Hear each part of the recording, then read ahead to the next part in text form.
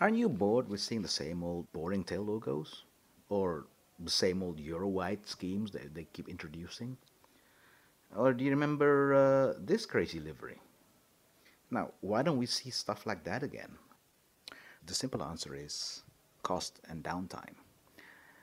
And you also have the environmental cost to consider. Now, during last month's Airbus Innovation Days in Hamburg, Ralph Maurer, the head of the Airbus A320 family paint shop in Airbus Hamburg, talked through those issues and solutions. Now, let's start with something that everyone uses for airline recognition, which is the tail. Now, there are three methods to apply complex livery design on aircraft. One is adhesive film. In this example, we see one from Frontier Airlines. And then we have Airbrush. The example here is from TransAsia Airways from Taiwan. And then stenciling. And here we see one from American Airlines. Now let's start with adhesive films, which is basically a sticker, usually in a few pieces that you can put together like a puzzle, which you then protect with a clear overcoat. Now, Frontier Airlines is one big user of this method. They put different photographs of wildlife animals on aircraft. It just looks awesome. I mean, it appeals to kids when they go and travel and say, I want to go on that airplane with the owl or with the bear. And for those travelers based in Denver, it just radiates the Rocky Mountains identity. Now, another user of the adhesive film is All Nippon Airlines with the Airbus A321, which they used some years ago. Now, the advantage of having the adhesive film is that it has a total freedom of design and it is highly repeatable. But there is a high material cost. A sticker for a Airbus A320 tail will cost you about the same as an expensive car. And then there's a durability issue in the high erosion areas, and many customers don't like it, and they've had bad experiences with it, despite the fact that the newer material is a lot better than what they had before.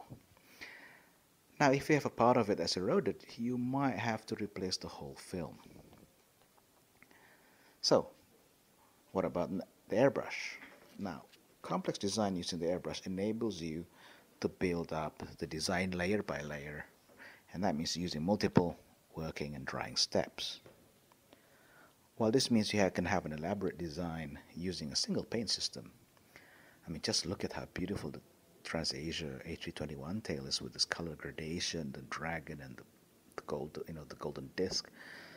It's beautiful, but it has a high lead time. Now, the TransAsia tail like this will take about 9 days to paint. Now, it has also challenges on repeatability. I mean, trying to make the left and right side look similar is a challenge. And then when you have to put repeatability across a large number of aircraft, it just becomes impossible. Now, painting or airbrushing, even for plain colors, with basic design, you still need to use skilled painters just to keep an even and thin layer of paint to keep the weight down. Now, when you're talking about complex designs, you will require the best of the best painters. And if the best of the best painter goes on holiday when your tail needs painting, you're more or less screwed for your schedule. And if it gets sick, then you're just screwed again. So what if you don't want to work around the expert painter's schedule, but you need to have an awesome color gradation? Well, you can have the dot or the Hexagon Stencil process as the other alternative. I mean, you see the color gradation on the blue part of this American Airlines A321 tail. It looks good, right? But then when you look close enough, you'll see how it's done. So instead of painting the gradation, you use masking stencils for the dots to make the gradation. Now, this enables you to do the gradation without having to wait for the master painter to come back from his holidays. And you can get better consistency in repeating the color gradations. But what's the catch? Well, this. While stencils can be done quickly using computers, someone still has to cut out every single hole in the stencil for each layer. And there are thousands of them. I mean, this just means time, and time means money. And therefore, there is a high recurring costs both in development of the stencils and the production of the stencils.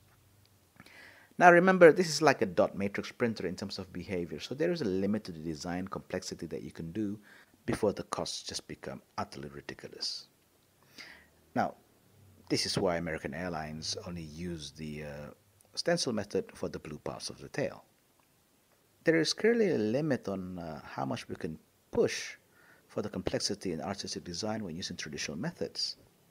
Now, this limitation has to be overcome as airlines expect better paint quality and more complex art and livery designs, and also the increased production rates for aircraft, which will put a strain on current methods. I mean, imagine 9 days to paint an aircraft tail like the TransAsia one. And if you have to deliver 60 aircraft a month on the A320 family alone, normally you just do the numbers.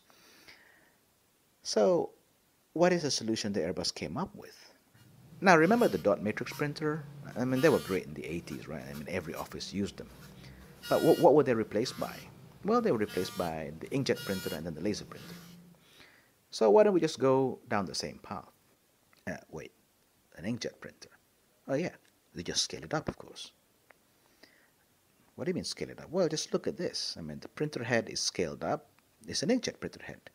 You use standard CMYK colors, and you can have an optional white primer that you can paint over dark base colors so that it doesn't affect the livery printing that you want to do. And you use solvent ink instead of paint. Now, what's different is that you're going to print on a 3D surface rather than on paper. So when you look at this thing, it is huge. It is 7 by 7 meters. And the printer head moves in and out by 450 millimeters to allow for the printer head to follow the tail fin contour. So the printer moves side by side following the set contour, and it goes line by line from top to bottom, just like an inkjet printer, right? Pretty neat, eh? So who's used this? Well, Thomas Cook delivered his first aircraft using direct printing for his tail livery in March 2016. And the reason why they did that is because they were not happy with the adhesive film that they were using before. Now, the direct printing part was the yellow part of the tail livery, and it is 3 kilograms lighter than the adhesive film. It only uses 500 milliliters of ink, but if you want to print the whole A320 tail, you would need about 1.2 to 1.5 liters of ink. But that is much smaller than the amounts needed for traditional painting. So direct printing is an ecologically friendlier solution that opens up a lot of possibilities for tail designs to be made. At least Frontier Airlines would be interested in this instead of the adhesive film, right? Well, should be. Unfortunately, during the Innovation Days, Ralph Mauer did not give any news whether Frontier was going to move to direct printing, or whether TransAsia is going to do that, or whether American Airlines is going to do that, or maybe I just missed him saying it. And the future? Well, you know, the special liveries that they've been doing once in a while, you know, that can be done on almost every single aircraft now if you do this.